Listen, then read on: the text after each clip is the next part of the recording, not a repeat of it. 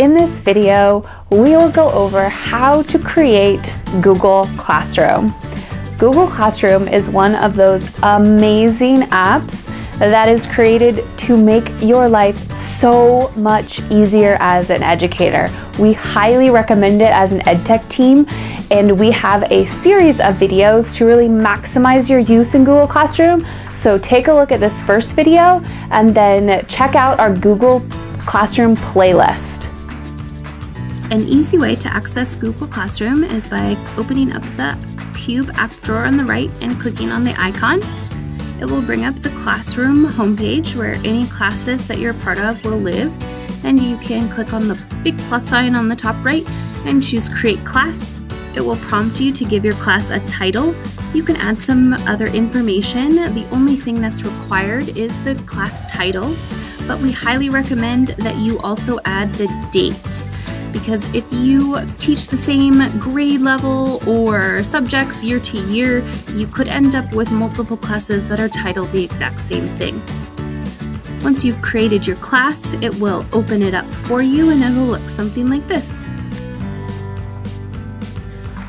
In your class, you'll find the title on the top left, and across the middle it'll say Stream, Classwork, and People. Over on the right, under About, it will say Select Theme, and you can change the theme of your classroom. One of the cool things about Google is that it will select a theme for you based on the title of your class, and so depending on the subject that you chose, it will choose a theme that fits that. But you can go in and pick one that fits your classroom. We'll choose this guy and save it. And so it'll change the color scheme to fit the picture. In that About section, it has the basic details for your class, including the class code, which you can click on and make full screen, because this is the easiest way for students to join your class. They will open up Classroom the same way that you did and click on that plus sign, only they will choose Join Class, and it will prompt them to type in a class code.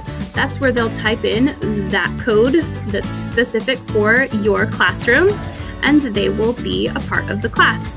You can access that class code also in the class settings right here. You can add a class description in the class details in the settings, and subject. Google has a list that you can choose from, or you can type in your own. Here's the class code that you can get to, and there's also the settings for allowing students to post and comment in your class, or changing that so that only the teacher can post and comment. We recommend that if you do allow students to post and comment, that you pre-teach the expectations for the things that they should be commenting and posting. So you can save those settings and go back to your classroom. Up on the left side, it will give you access to all of your classes, and Google Classroom also puts together a nice to-do list for you. Once you've posted assignments to your class, it will organize them for you in to be reviewed and ones that you have already reviewed. You can click back and go back to your home page and see all of your classes.